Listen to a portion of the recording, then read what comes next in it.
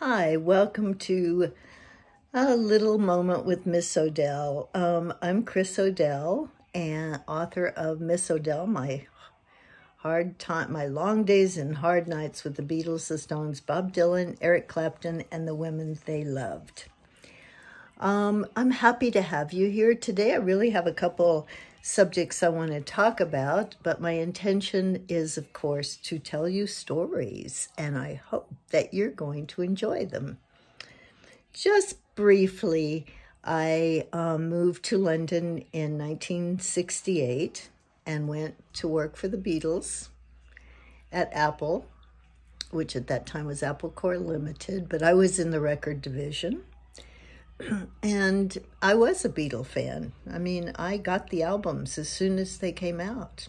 I heard something absolutely amazing that just made me, just made me want to yell and scream to everybody about it. I wanted to turn everyone onto it, and why I didn't think everybody was being turned on to it themselves, I don't know. I'm really not too sure about that. But anyway, I met Derek Taylor, who worked for them as their press agent in Los Angeles. I was introduced to him at a dinner one evening, and we became good friends. And Derek had a couple months left, or a month left, before he was going back to London to meet his family. And he didn't drive. A lot of English people don't drive, and many people shouldn't drive. I've really come to that conclusion that a lot of people shouldn't drive. But he didn't drive, so he asked me if I would drive him around. And I was working in a job that I didn't care much for, so it didn't really matter. But I met so many people, and I learned so much about LA. In the 60s, I mean, we'd go to dinners and I would be surrounded by people that were just so creative and so ambitious. And they were young. We were all fairly young, except maybe for Derek, who was in his 30s. So that was a really nice introduction into Los Angeles at that time. And he eventually did fly back to London and did go to work for Apple. And I was kind of lost for a few days. It's like, what do you do? I was so used to having him around, and you had to know Derek to know why that would be true. He's just the kind of person, when you're with him, you feel like you're with the most special person in the world. His sense of humor, his cynicism, his Liverpudlian wit, just so much about him is just so, and he was like, I think I wrote that he reminded me of Errol Flynn. He just was sort of suave and debonair, not Beatlish. You know, he had kind of long hair, but he was not you wouldn't have said, oh, that guy, he's like a Beatle. No, you wouldn't have done that. But he was good friends with them, and it was the first time I'd ever heard anyone say a Beatle name in first person, like George or John, you know, and not go George Harrison, John Lennon. So it was kind of an interesting introduction into it. So after he left, I got myself another crazy job and moved in with a really lovely lady who was an aspiring actress at that time named Terry Garr. I met her through Derek at one of those amazing lunches, and she needed a roommate and I needed a place to live. So I moved in with Terry. Thank goodness. I'm telling you, people ask me how these things happened, and I honestly say I just kept saying yes.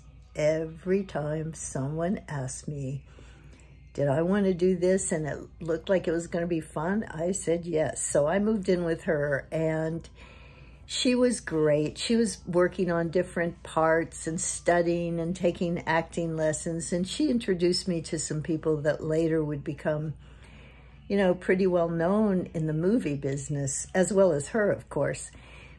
So while I was living with her, I got a call from Derek saying, would you like to come over to London? I think this would be a really good time for you to come. And, you know, I got to admit, in 1967, 68, people didn't just drop everything and fly internationally. It just wasn't done. So I was, you know, excited about the idea, but I didn't take it seriously. And then he called me again from New York when he was with John and Paul to talk about Apple, the opening of Apple and what it meant. You may have seen it. I think Joe DiMaggio was the host. And Derek called me from the plaza again and said, I really think this is a time you should come to London and get involved with Apple. You'd fit. I said, okay, thank you. And then I told Terry, and Terry was like, you have got to do this. You have got to do this. She had been to London and had been in the restroom with Maureen, the same restroom at a club with Maureen. And she said, you've got to go. This is such a great experience. So after some talking and after some deep soul searching, I decided to, you know, kind of look into that. What did I have to do? And I had a friend I worked with, excuse me, at a distributorship named Jack Nelson. And Jack, he said, go. He knew somebody. He said, what have you got to sell? And I said, well, I have my record collection, which was extremely valuable to me at that time. And he said, well, I've got a friend who buys used records. So he got me about $100 for my record collection. Not a lot, but in those days it was not a lot for a ticket either. And I called my parents in Tucson and told them that I'd made a decision to go to LA. And they actually, I don't know if they believed me, or to London. I'm not sure if they believed me or if they just were kind of going along with it. But in the end, my mother said, look, we've got a little life insurance policy for you, and we'll just turn that in, and that should pay for your ticket. So much to my wonderment, I was really actually considering it. and again, I can't tell you that with Terry constantly every day telling me all the good things that could happen, I finally decided, you know what? I think I will. So I drove back to Tucson, left my mom with my car, because I still owed on it, my Mustang. I think it was a 67 or 66, 67 Mustang. Left her with that, and sure enough, I flew to London.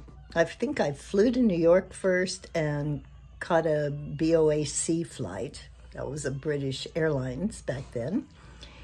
And it was just the most exciting thing in the world to be on an airplane with English-speaking people. I mean, these people, well, I don't mean English-speaking, English-accented people.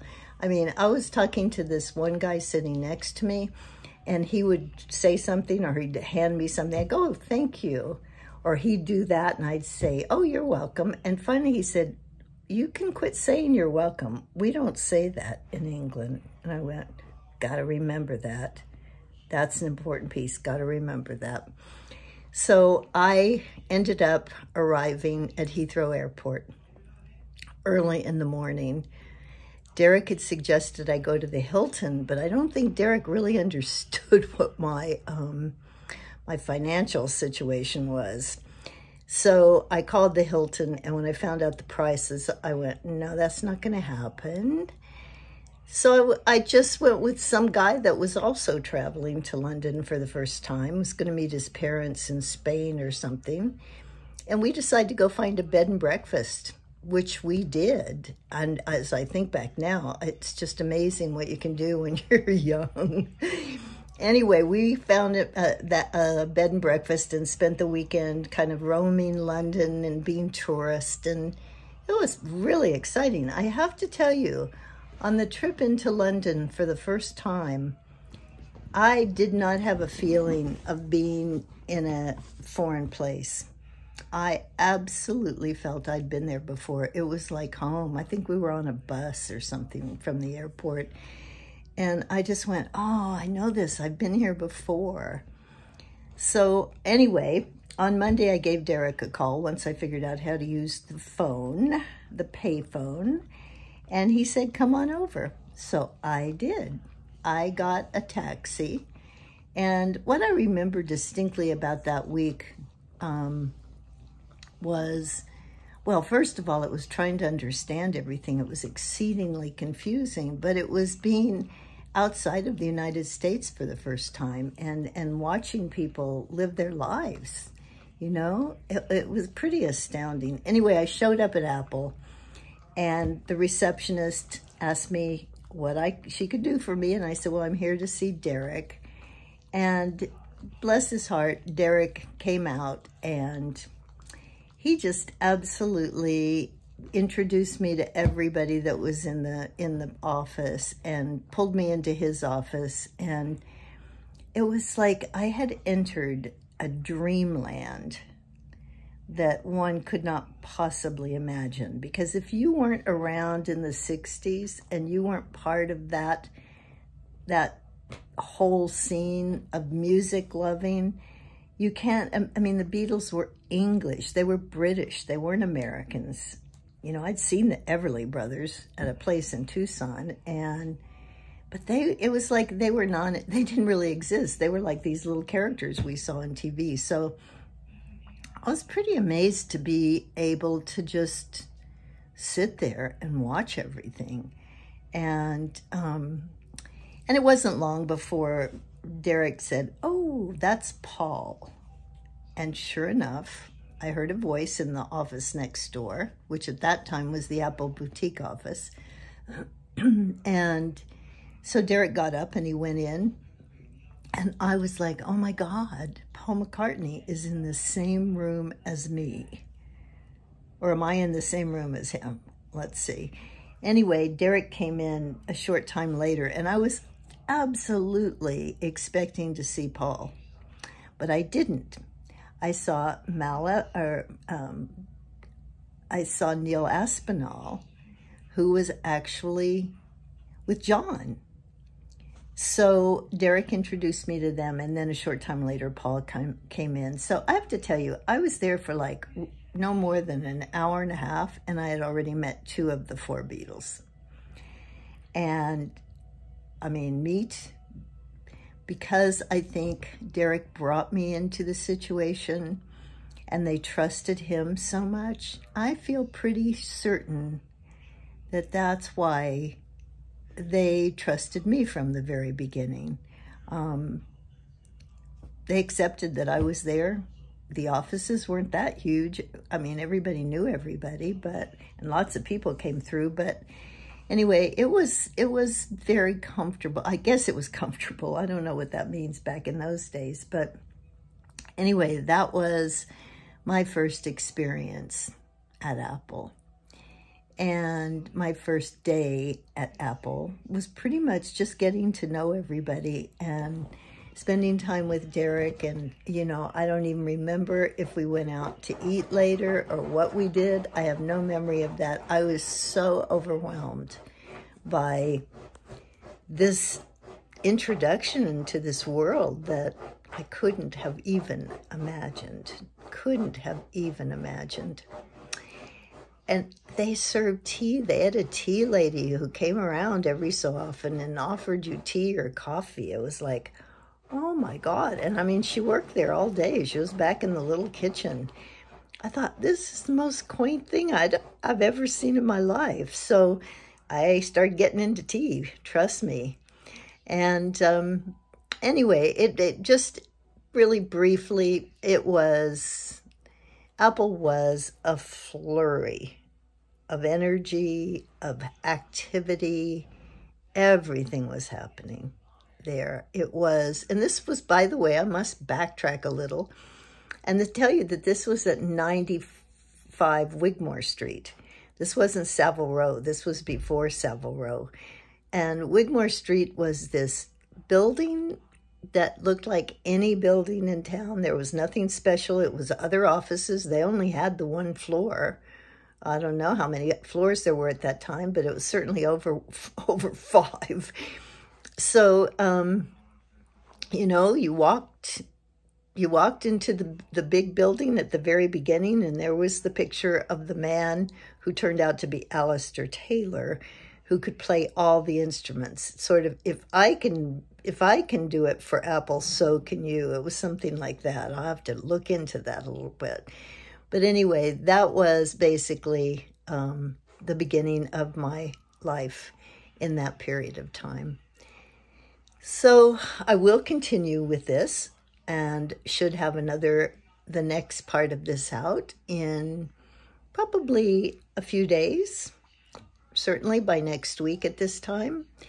And we're going to move on and see what else happened around that period of time. I am open to any questions. My email address is missodell@gmail.com.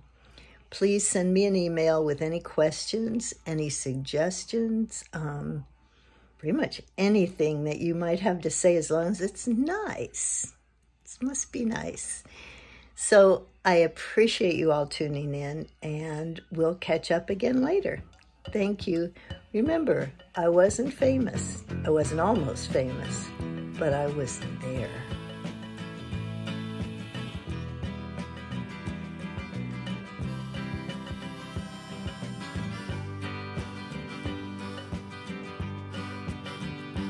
I'm the only one down here who's got nothing to say about the war or the rice that keeps going astray on its way to Bombay. That smog that keeps polluting up our shores.